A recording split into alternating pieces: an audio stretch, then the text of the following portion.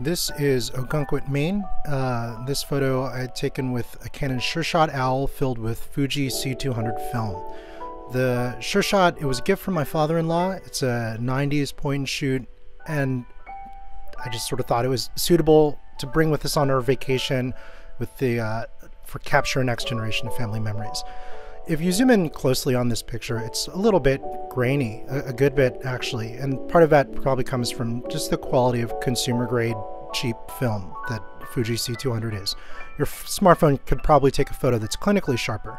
You can see there's vignetting towards the edge of the frame where it gets darker, particularly around like towards the left and the bottom. You can see the sort of shadowy look, and towards the top.